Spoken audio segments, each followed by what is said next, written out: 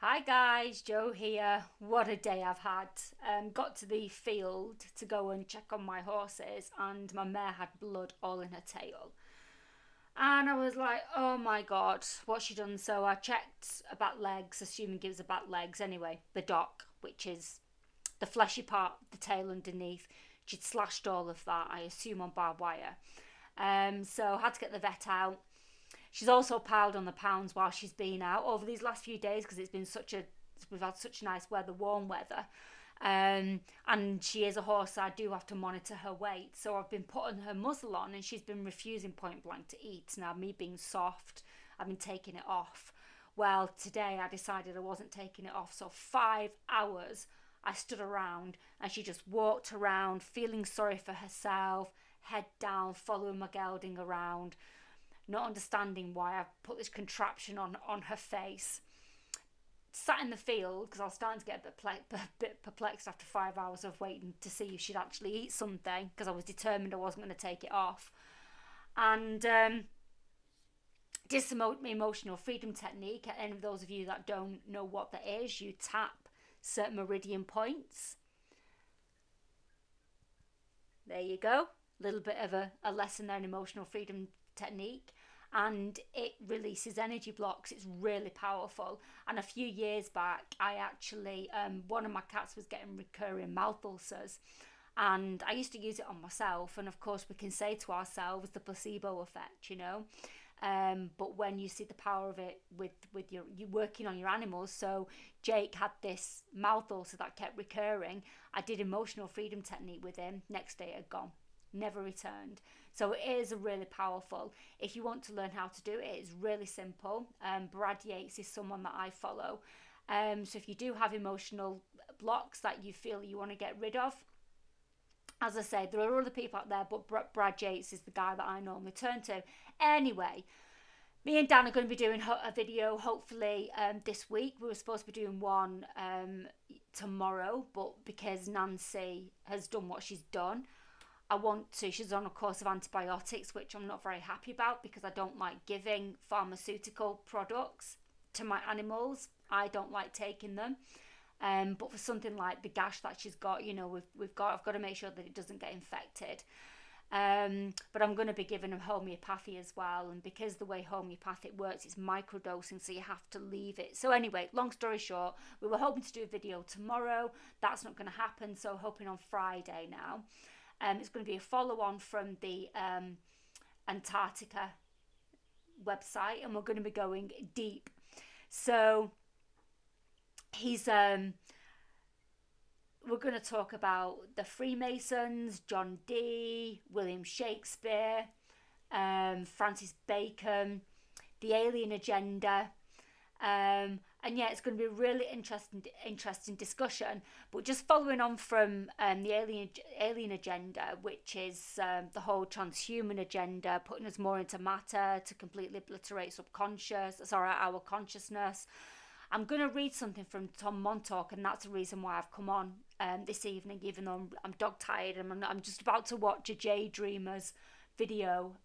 He's going to be having a conversation with Chat GPT. A lot of the truthers are actually coming out and having conversations and asking Chat GPT questions. Of course, I did a video on Tom Montauk's the questions that he asked, and they're just highlighting how intelligent this artificial intelligence is. I believe it's not human. I believe it's demiurgic technology, alien technology, whatever. But he posted in his Telegram group last night something which I found really interesting. So he had a question asked on one of his videos. Now, bearing in mind that those of us who are aware, we understand that this is a spiritual war that we're in. I've just started reading Tom's book as it happens, and it's quite complex. Oh, just knocked my camera there. Sorry, guys. Not that you care. So, Gnosis, Alchemy, Grail Arc, and the Demiurge. It's really interesting. But there's three phases to this spiritual war that we are in. And if memory serves, in 1000 BC was when we switched over to the second phase, which is the phase that we are in now.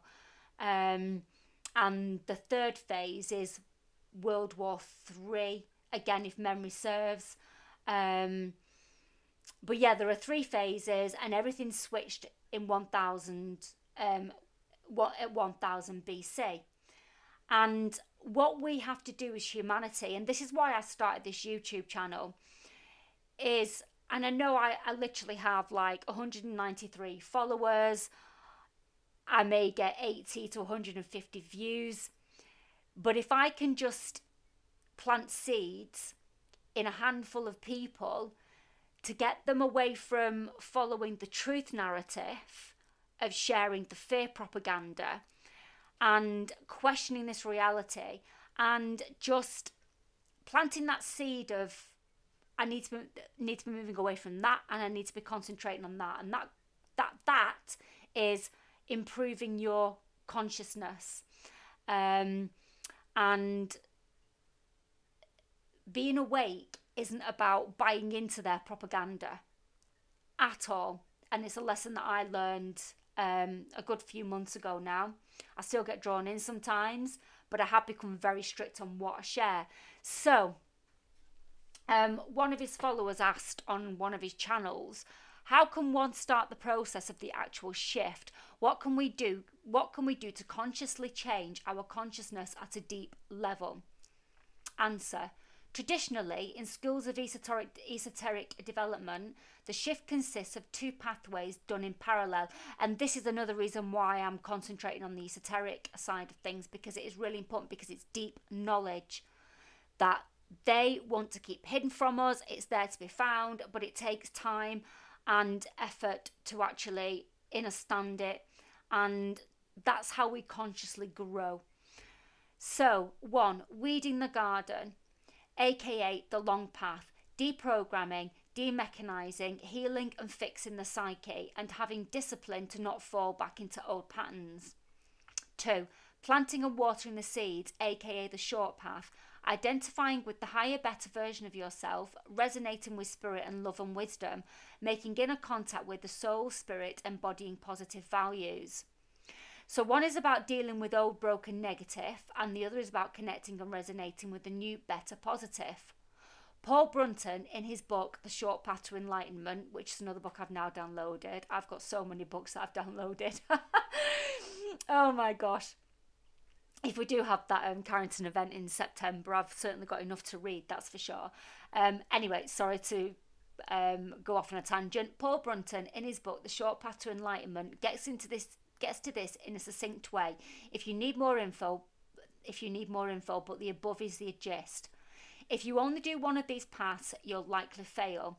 Like, if you only ever do shadow work and deprogramming, you'll get stuck there and not actually grow into embodying your higher self. Or if you try to only focus on the positive without dealing with the negative, you'll be okay for days or weeks, but then fall back and crash hard into old patterns, which are always lurking under the surface due to not being dealt with. And I think that's what I do. I have weeks where I feel great because I've meditated, I've done emotional freedom technique, I've worked on the shadow, but I know my triggers, and if those triggers pop up, then I fall back into old ways. And one of the things that I've found that I do is one of my old ways is actually turning to the junk food. Like today, for example, I was going to have a clean eating day because I got to the stables and Nancy's done what she'd done to her tail. It's emotionally affected me, so I've eaten junk. But anyway, I digress. I'm hoping, the reason why I digress is because I'm hoping that you identify with your patterns of where you may fall down. You know, we're all only human, but it's about recognizing the triggers, and it's not about the falling, it's how quickly you build yourself up. I remember my dad saying to me years ago, fitness isn't about how quickly you can run the race, it's actually how quickly you recover after you've run the race. And obviously the quicker that you recover, the fitter that you're getting. And I suppose it's the same with the mind. The quicker you can pull yourself out of the hole, the fitter the fitter your mind is becoming to be able to recognize the triggers, feel what you're feeling, but then bring yourself back up into the positive. But I also want to highlight that it's not just all about being positive and that being a false positive and digging and burying the negative, because your subconscious knows between negative and positive. And if you're putting on a false persona of being positive, but underneath it all, I suppose it's like the duck, you know, looking calm above the water, but then you've got these legs running, paddling like hell underneath. You know, we do have to deal with those issues that create the anxiety within us, and and by dealing with them, we can help to repair the traumas. And I know this because it's something that I am working on myself anyway, right? So again, I'm sorry, I digress. Or if you try to only focus on the positive without dealing with the negative, you'll be okay for days or weeks, but then fall back and crash hard into old patterns, which are always lurking under the surface due to not being dealt with. But between these two, the second path is the more important one. You can't do without it. In fact, some subconscious issues can be healed simply by the positive energy infused into the psyche via the second path. For instance, instead of doing all this shadow work, trying to heal the wound in the subconscious rooted in resentment over why your mum or dad hurt you in some way, just by resonating more with the divine values, you automatically shift into a mode of understanding and compassion, which otherwise might be impossible to reach from a place of hurt ego. Now, that may sound like it's contradicting what I've just said. How I read that is not actually using false positivity to bury the negative. It's flipping your mind. So you're not burying it, you're simply flipping your mind of how to do it. Like, so for example, today I got to the stables, Nancy has done what she's done, she's injured herself quite badly, and that could have put me onto a real downer, because when my animals aren't well, I'm not happy. But instead I flipped it and decided that it was fixable. She should have antibiotics. If she needed stitches, she would have to have stitches. I've got the money to pay for the vet bill, so it's not as if it's, you know, the anxiety around money. And I just completely flipped how it made me feel. And likewise, if I feel myself going into a bit of a slumber for whatever reason, I flip it. But what I now need to work on is not turning to food for comfort. So, to answer your question, the simplest thing to create deep transformation is to start painting, figuratively speaking, a mental and emotional picture of the new state you want to transform toward, which is what I've pretty much said. Thanks, Tom. I do know what I'm talking about a little bit. And begin to energize that with enthusiasm and imagination, letting it displace more and more of your old mindset. That is, compile the thoughts, feelings, self-talk, life outlook, general mindset, etc. that characterize it. Make that more and more real and vivid and alive by the amount of mental and emotional energy you put into it. Then you'll start merging with it, and patterns will displace the old ones you're moving away from. What you're doing there is rewriting the subconscious with new patterns, but in occult terminology, what you're really doing there is creating an etheric astral thought form, a holographic template of the new state. Now, Bruce Lipton is really good at helping you understand the rewriting of the subconscious. Another good phrase I used to say a lot is, I love you, I'm sorry, please forgive me, thank you. I love you, I'm sorry, please forgive me, thank you. That's Ho'oponopono. And the guy who came up with that phrase was Hawaiian. And apparently by using that phrase, he healed a prison full of prisoners. So energy is very, very powerful, as has been proven this evening with sitting around the field for 5 hours waiting for my horse to eat, thinking she was, how long was she going to strike for? And I sat in the field, did some emotional freedom technique. 10 minutes later, she gets her head down and eats. And yes, it's a little bit harder for her because, you know, she's got a bit, but anyway. Right, so now, since the new state is actually your truer state, i.e. more in line with your higher self, what you're actually really doing is creating a thought form that acts as a bridge between your current state and your higher, truer spiritual state. In a way, you could call this a macabre, as it's a subtle energy vehicle that transports you between realms or states of being in this case. So he then goes on to say, regarding the above repost, here are specific examples of weeding the garden, long path, and planting water in the seeds, short path. Short path, loving kindness meditation. Buddhism utilizes the heart chakra. Silver mind method links conscious to subconscious via visualized interface in an alpha theta state. Heartfelt devotional prayer to one's deity also uses heart chakra, directs attention toward higher self, divinity, builds thought form that acts as vehicle for divine intelligence to operate through. Affirmations and manifesting applied towards self-improvement rather than acquiring material wealth. Contemplation of big questions, mysteries, while consulting your intuition as you work it out logically. Entering and maintaining the state of self-awareness, like the I Am meditations of Ramana Maharshi or Nisargadatta Maharaji. I actually did Ramana Maharshi last night. I've never heard of him before. It was a half an hour meditation, and I actually went quite deep. I've been struggling to go deep in my meditations recently, and I know it's mental blocks because I tend to block what I know what's good for me. And so again, that's something else that I'm working on. And I now realise what it was because I actually went back to an experience that I had in my 20s, which I'm not going to talk about this evening. But I believe, jumped timelines. It was just really bizarre. I ended up hyperventilating and had to have a brown bag. But anyway, I'll talk about that another time. And I think that's why I block. I got to very, very close to natural DMT through breath work. I was with a friend, and just as I was going really, really deep at the end of the breath work, I started laughing. And again, I blocked, allowing whatever was to come. I blocked it.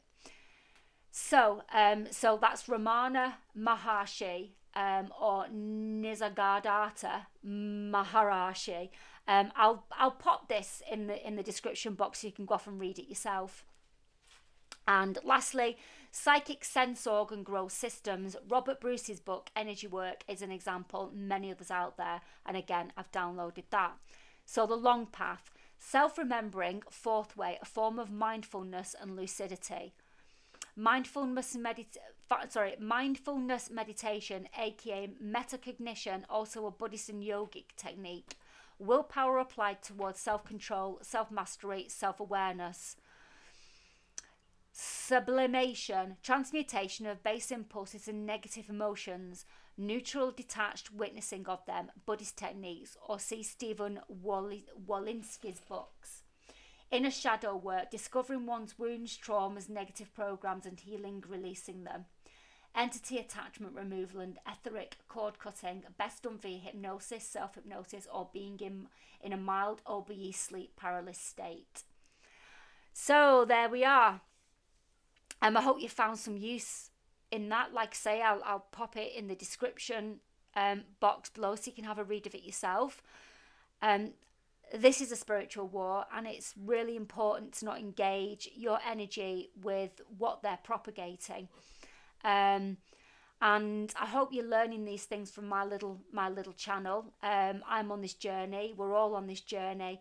I actually feel like I've accelerated through these last 3 years, from being like Kermit the Frog and engaging and getting into all these arguments online and, you know, sharing, hoping to wake people up, to where I am now.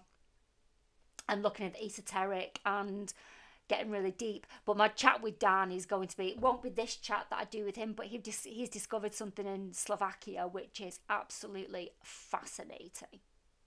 Fascinating. I'm going to give you a hint. Time travel. Somebody's built time travel and it's full of esoteric stuff. It's just, anyway, I was really excited about him sending me this stuff. Right, I shall speak to you all soon, guys. Thank you for listening. Goodbye.